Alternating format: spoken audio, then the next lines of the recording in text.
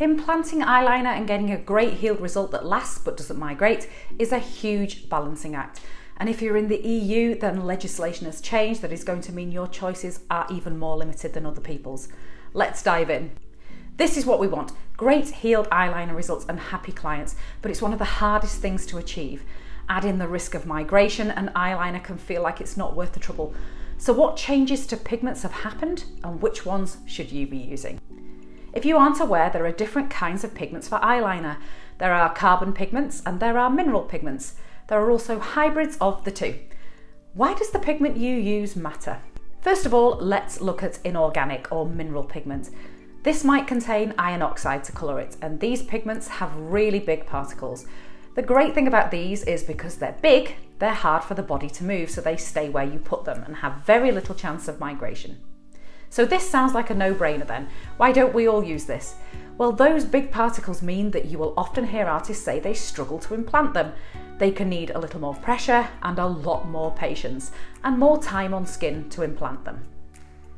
Organic pigments for eyeliner mainly contain carbon, and this is really black, so you're going to get really pigmented results. This has tiny particles, so it takes so much less time and effort to get into the skin. You'll often find people say it just flies in, so less trauma because of less effort and less time on skin. So should we all use this then? Well, those tiny particles are a blessing and a curse. Because they're so small, they are easier for the body to move, and they do. If carbon black is not skillfully implanted and also at the right depth, then you risk migration. Put it into a client with lots of capillaries in the area or too close to the commissures, and that migration can be serious. So from what we've just heard, minerals are hard work but safe, so maybe we should go for the safe option. Well, if you're in the EU, then you have another thing to take into account: REACH.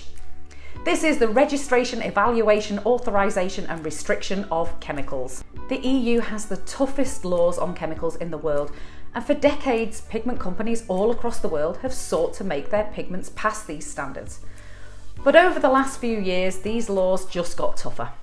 This video is brought to you by PMU, my very own mentorship program where we up your skills in pigments, technique and everything else that you need to become a thriving permanent makeup artist. If you're ready to level up, click the PMU link below.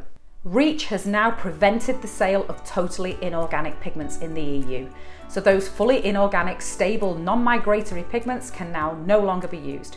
All PMU pigments need to have some level of organics in them. So now that choice has been taken away, how do I feel about this? On one hand, I absolutely applaud the tightening of restrictions to make the PMU world more safe for clients. Regulations usually mean things are safer, but I haven't seen what it is about these mineral pigments that are considered unsafe, especially as the ingredients can still be used, they just have to be mixed with organics. Minerals have been safely used for decades. I'll absolutely be researching this more to try and find the reasoning behind it. The UK is now no longer in the EU, but we may still be adopting these regulations anyway, so we need to be aware. And if it is safer, then it's probably best to practice them and adapt to it now. My concern would be with beginners and people with a high risk of migration. Carbon black is so easy to get wrong and botched eyeliner is incredibly difficult to remove. Are we putting people at risk of migration for no reason? Nevertheless, these are the rules, and if you're in the EU, then you need to be abiding by them. Are you in the US? Then your rules may be changing too soon, so you need to stay abreast of any changes.